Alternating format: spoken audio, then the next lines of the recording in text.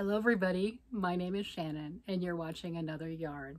If this is your first time, welcome. If you're a returning viewer, I really appreciate that. Thank you so much. Today I'm going to be talking about, it's a book review. This is a book called Fantastic Fantasy Dice Bags Crochet Patterns. This is by Heather Heisler. She is a YouTuber. She goes under Strings and Threads. This particular book has 19 patterns in it. These are different dice bags. I bought this particular book myself. I got the Kindle version, and I'll show some better pictures. I'll add those, maybe do a split screen or something, so you'll see half me and half of that afterwards. But I got the Kindle version, and I absolutely love it. I purchased this on Amazon for $9.99. So if you're interested in it, that's fantastic. You can also get her patterns on Etsy, buying them individually. Although if you were to buy or look at two or more that you really liked, it's probably a better deal to get the Kindle version. The book does come in print form too, if you prefer to have a physical copy. So just wanted to go over that. Absolutely fun and fantastic. So the dice bags, for the people who, I do have people who watch my channel who are visually impaired. So I'm going to try to do a little bit better job of describing what you're seeing too. So for those people, they can actually understand it a little more. So on the front cover, you've got the dragon. That's the first dice bag. And what that looks like is an amigurumi head, you know, like a stuffed animal head and a drawstring at the neck, right? So thought that was absolutely fantastic. So there are 19 patterns and the dragon is the first one. Well, of course, I had to make some. I'm not going to just do the book review and not make something. So look at this. What do you think?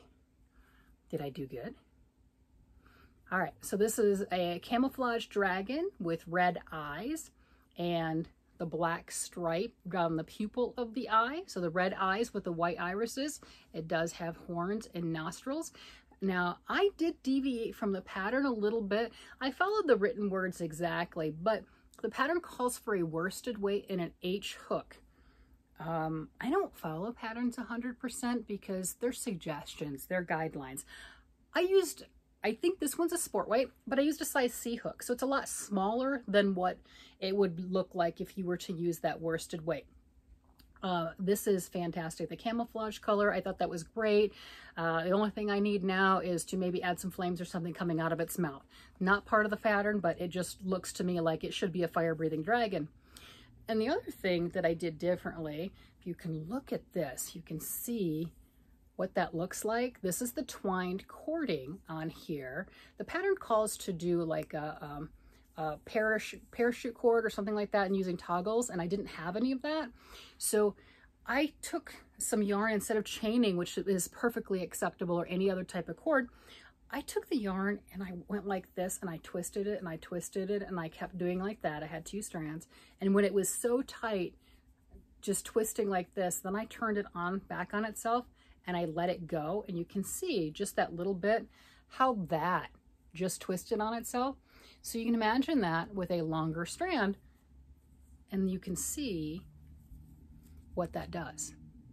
So it's, if you don't have the cording and you want something that looks more, I like to say it looks more polished. That's a good way to put it. You know, a little bit more polished for the ending.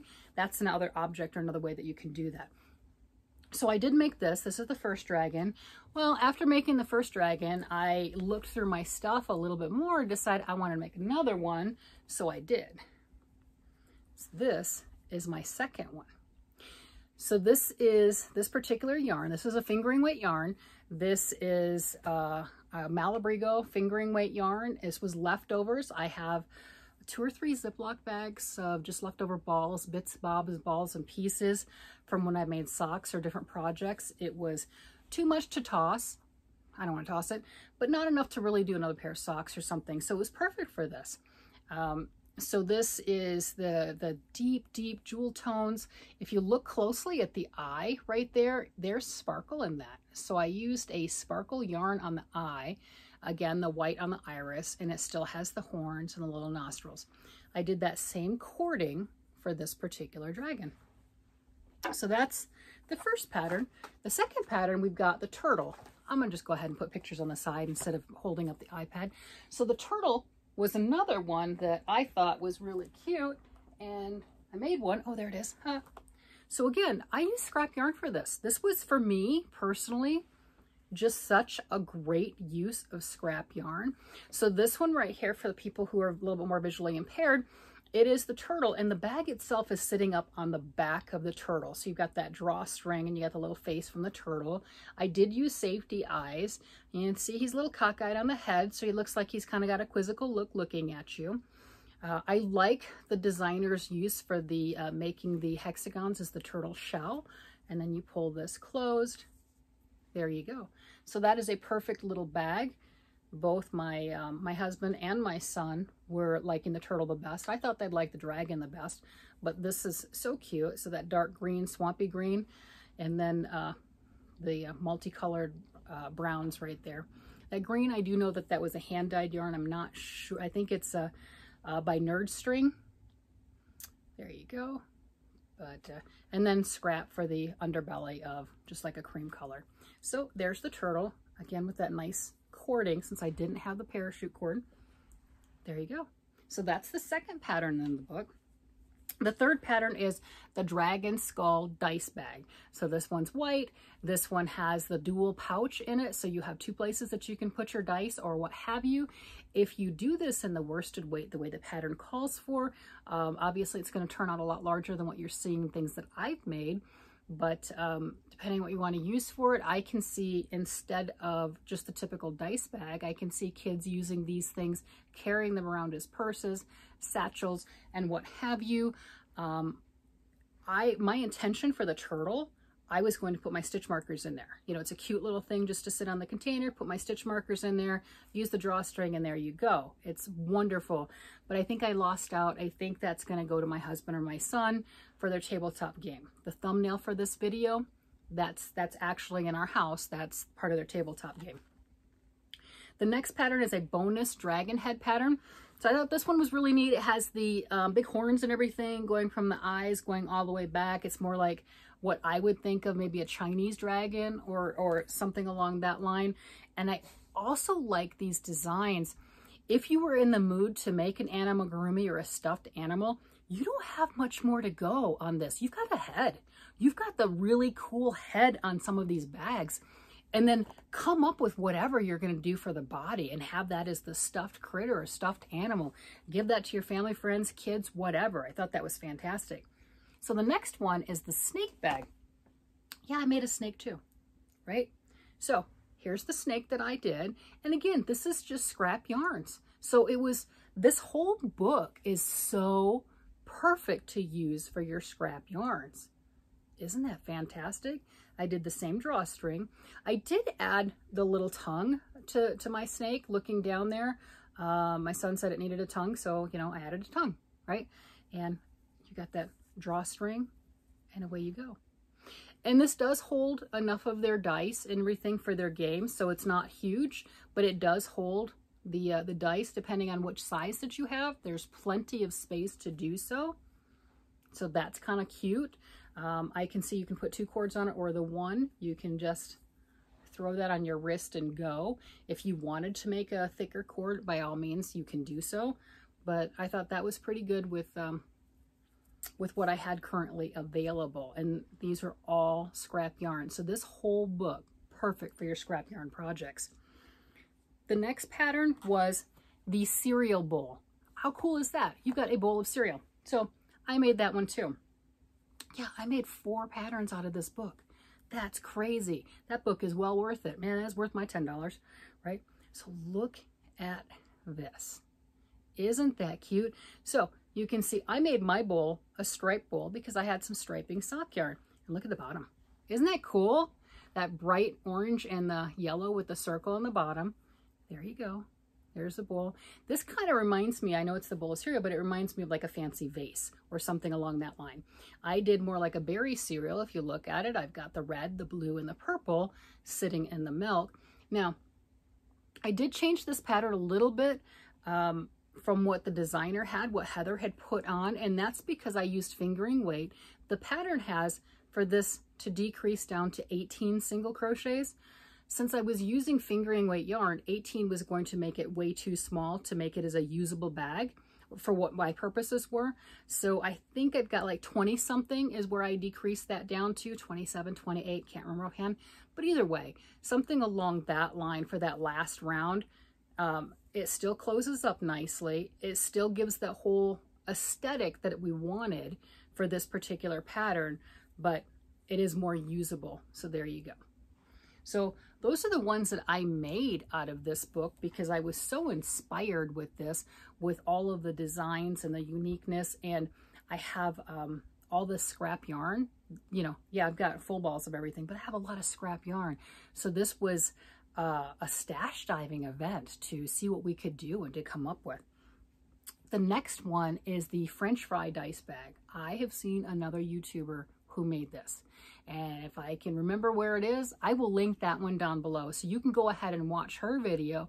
And she describes how she made that. And it's so cute. I mean, a French fry dice bag. How cool is that? So again, if you don't want it as a dice bag, you're like, I don't have anyone gaming. I don't know. What size do you want it? Do you want it like my things right here, fingering weight with a size C? Do you want to use sport weight? Do you want to use DK or worsted? How big do you want this? You can make any one of these and have that and kids playing with it, right? You know, just such fun stuff. It doesn't have to be patterns or suggestions. You don't have to use the same yarn that they have. It's either going to be bigger or smaller. Now, if you wanted to fit somebody, yeah, you might want to deal with gauge, but this doesn't have to fit. It doesn't have to be anything else. You go have fun with it. You know, I just ran out of time, kind of. I would normally make one with worsted and fingering and sport just because I could, right? I mean, why wouldn't you? All right. The next one is the frog dice bag. I'm surprised I didn't make that one. I am. I mean, I made 4 of them, right? You know, just working on it. So it is so cute. So on that one, you've got the big eyes and you've got safety eyes within the big eyes that are on the side of the head. And then the opening is the frog's mouth. So laying on its side. So it's a different look, a different aesthetic. So I thought that one was kind of cute. Maybe that one isn't the same with the anamigurumi heads like the dragon is, where the opening is on the neck. But you can do a lot with that on top of it. And the next pattern in here is the Eye of Soren dice bag. So that was a really neat one for the fantasy fans and things that are really more towards true. Like for my stuff, personally, I have a lot of oranges. I think we've discussed this in some of the previous videos. I like oranges. I like flame colors. I have a lot of orange scraps. So on that one, if I were to do that, or if you look, right? So I have a lot of colors like this, as you can see on the bottom of that, the little cereal bowl bag. So you do something like that for the eye color, you know, so it gives more depth to it. You know, you're doing all the same stuff, but you're making it look more than what it is. You're making it look more like, you know how when you make something and someone's like, what? You made that? No way, you bought that in the store. That type of a thing. That's what you're doing. And you know how that makes you feel good, that they're like, they never guessed that you did that? That's what that does with that color choices and stuff. So you could do that. You can add all sorts of things. Make it your own. Heather came up with the pattern. You can make the design yours. The next is a taco dice bag. I would have never thought of that. You know, so that one's neat. So she's got the cream color and, you know, the pink and the blue on that, but I would go ahead and have fun with that. I've got some variegateds and things along that line, or speckle. Oh, you have speckle yarns? Do you think that taco shell would be good with the speckle yarn? I think so. Ooh, you know, I think I have some. I just got some Premier Dottie or something like that. Sleepy Time? I don't know. That would be really cool. It's a DK weight, so it would be bigger, but I think that would be fantastic. And little speckles, a little depth on it. Yeah. Okay, so different ideas, right? Play with color, have fun. Next one is the Sleepy Lion dice bag. So I thought that was really interesting. You look at it, it's got red, white, and blue hair. At least looks like that to me. So that one, you know, I don't get Sleeping Lion vibes on that. I get, since we're coming up on the 4th of July, maybe that patriotic with the hair on it. I don't get the lion feel. I'll get like a red, white, and blue Rastafarian. Maybe that's not the right name. Something along that line. So that particular bag has like a circular bottom, and then you're growing up on the sides, and you've got the hair and everything on a drawstring.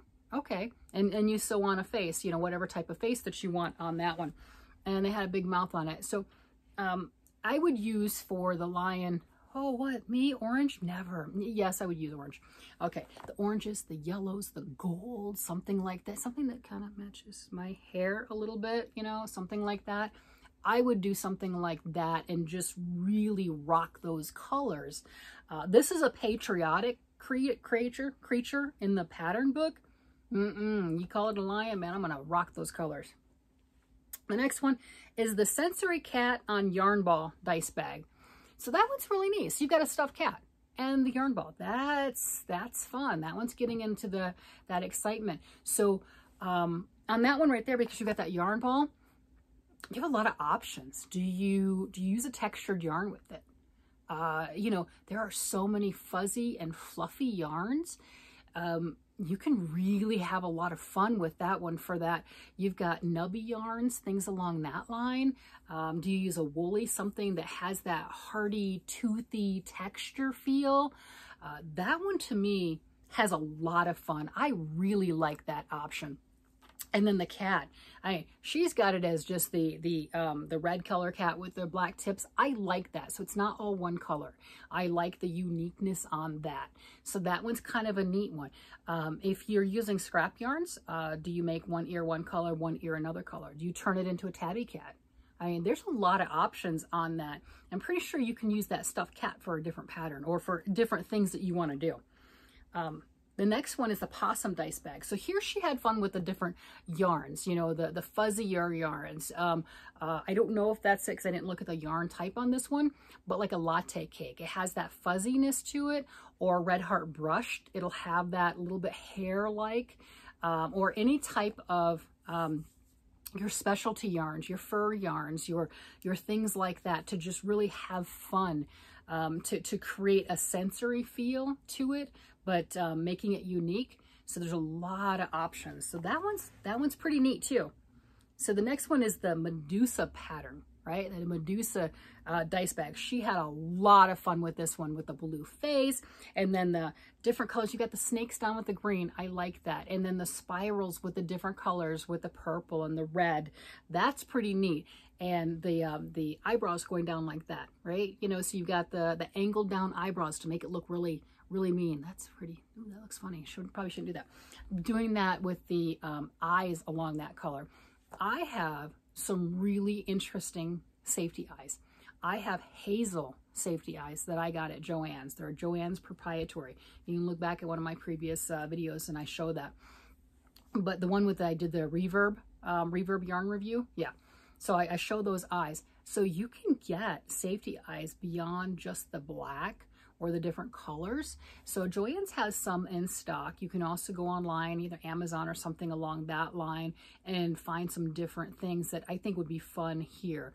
There's snake eyes, there's round eyes. They've got things with the glitter on the back, lots of choices. And I think this particular bag, you could really have a lot of fun putting on different eyeballs. That to me is cool. But I like all the different unique things that she has added to this particular bag. The following one is the 8-ball bag. So that's the typical black bag, circle in the center, has the 8 embroidered on, however you want to embroider on. So that one's pretty neat. I could also see following this particular pattern and putting like a wick out of it, since it is a black bag, and then that would represent a bomb, right? You know, so you have different things that you can do with the same information, the same bag, the same product. So just different uses as far as that's concerned. The following one is Baby Dragon Hatching from an Egg dice bag. So you've got the little critters on that. And that one to me I thought was really neat with the tail and the little dragon and the eggs. That could be a lot of fun with your colors. You can have a blast putting all the different colors on that. I ran out of time a little bit more. I didn't really run out of time, but I wanted to get this video out. I wanted to show this, but I was looking at my different stashes and stuff. Like, look at these. Okay. Look at that. Now this is a fantastic, gorgeous, bright pink and purple. I thought that would be really cool doing with a dragon tail along that line. And then I've got this purple that could go with it. So, you know, adding some things like that, just some fire colors. And I've got lots of sparkle. I love sparkle. And you can add those types of things and have a blast. And you can see that's just leftovers. That's just a partial ball. I already made a project with that, but it was too pretty to get rid of. And there's way too much of it to get rid of it. But you can do things like that. Have fun. So that's just a blast. Now, the tree boy.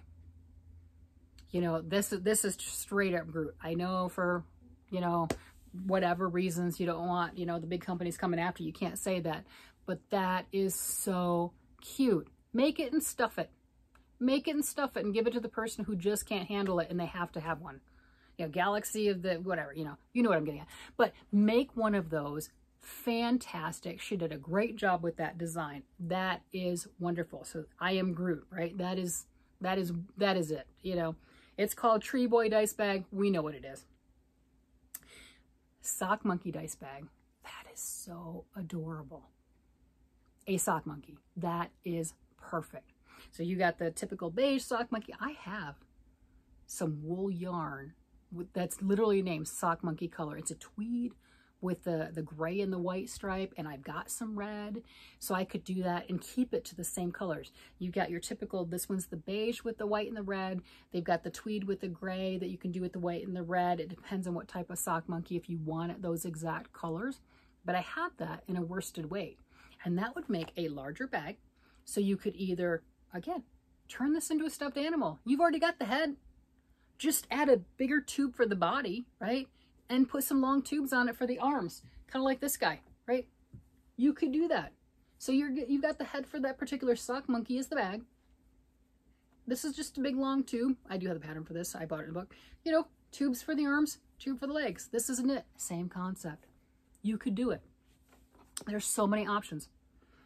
The next bag is the Beehive Dice Bag. I believe this is the last one. Yeah, this is the last one in there.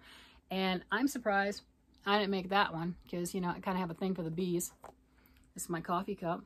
Yes, I drink coffee throughout the day, but which is why I talk so fast. But this one's absolutely adorable. You start off with a cute little simplistic black bag. You're adding the embellishments. You have the yellow hive. You've got an adorable bee on there. I really like the bee. So take that, make some of those, put those on some hats that you're already knitting and crocheting, and you've got some embellishments that are great. Or, you know what? I used to decorate my daughter's socks when she was little. Okay, so we didn't have a lot of money. It's a thing. So when she was littler and her pants were getting too short and, you know, we didn't have the money to necessarily go out and get her new pants, I would crochet around her socks. I would add ruffles and I would add beads and I would do things like that, right? So then because the pants were a little bit short, you could see her socks folded over and you could see all the ruffles and everything else that I did in the embellishment. So of course it looked like it was done purposeful. So doing something like that, that's a fun project, by the way. Doing something like that, you make some of these bees and you put those around the socks and stuff on your, you know, little kids' designs. That's cute. That'll be fun. And like you said, if the kids grow, pants get a little bit short, you can extend them for a week or two or a month, whatever. And yeah, that is a tip and trick that I did with my daughter when she was younger. And she just thought it was adorable and cute and other kids wanted them. And, you know, I'm over here going, yeah, we don't have the money to get you new socks, but your new pants, but I can embellish your socks and no one will know the difference. Yeah. Be creative. That's all. Be creative. Have fun. So again, this book is designed by Heather Heisler. She is a YouTuber. She goes by Strings and Threads. The book's name is Fantastic Fantasy Dice Bag Crochet Bags. There are 19 unique patterns in this book, and I have made 4 of them. I bought this book myself. As of the recording, this book is $9.99 as the Kindle download on Amazon. You can get the physical copy. You can go out to Etsy and buy individual patterns if you choose. And I believe you could also go to Ravelry if you chose to. I don't know if she's got all of them on Ravelry. I know she's got some. She might not have all of them. So those are different places that you can get this particular book in these particular patterns. So let me know what you think. Which ones would you have made? I mean, I made 20% of the book. Obviously, I like the book, but which ones would you have made? I'm thinking I should have made the bee. I'm not gonna lie. I should have done the bee and did that and followed those instructions. I've got an affinity towards bees, and I was looking at some of the other ones going, maybe I should do that. But I think overall, I followed 4 of the patterns. I've made 5 bags. Not bad. I consider this book definitely a win. I mean, how many of your books do you make multiple patterns of, or even one? I have a lot that are just inspiration. So yeah, that's a win. All right, everybody, remember, like, subscribe, comment, and I will see you later. Thank you so much for watching my video. Bye-bye.